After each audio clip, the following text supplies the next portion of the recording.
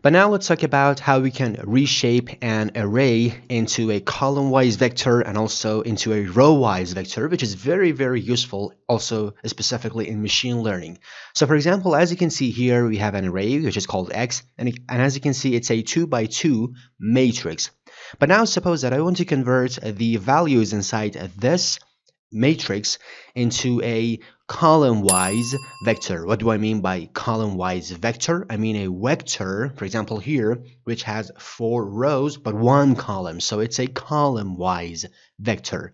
So one of the things that we know so far is we can simply type x.reshape because we want to reshape the X array, and we want to reshape that into 4 rows and 1 column. And what is this 4? This 4 is the number of elements inside our array. So this 4 is the number of elements inside our array, and this 1 means 1 column. So this is row and this is column.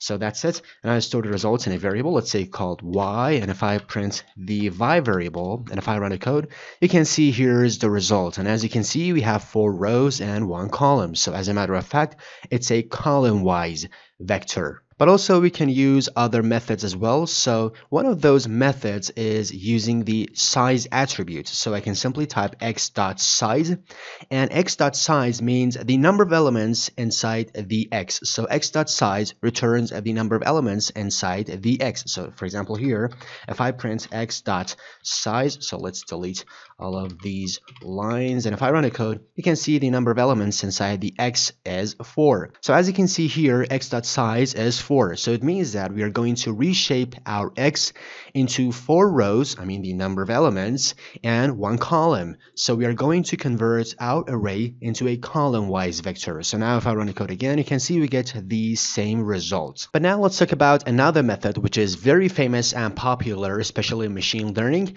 And that method is you can replace this with -1. And what does it mean? It means that, of course, we are going to convert and reshape that into 1 column, but how many rows do we need? And this -1 means as much as needed. So for example here, in order to convert this matrix, in order to convert this array into a column-wise vector, of course, we are going to convert it to 1 column, but how many rows do we need?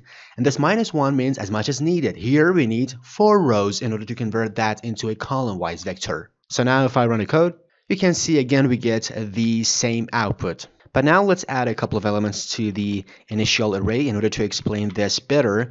So as you can see here, our array is a 2 by 3 matrix. And I want to reshape that into a column-wise vector. So a column-wise vector has 1 column. But how many rows is it going to have?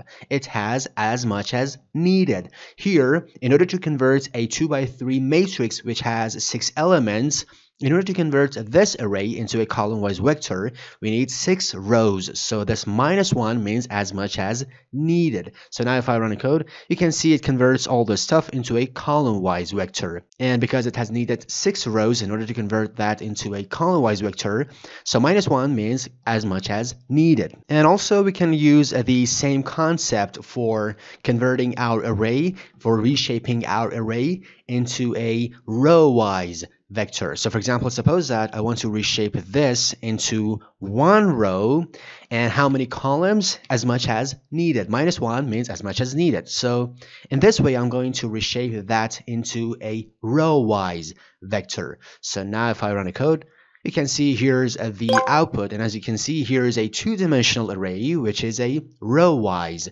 vector. Now I really suggest you to watch this video which is on the screen now.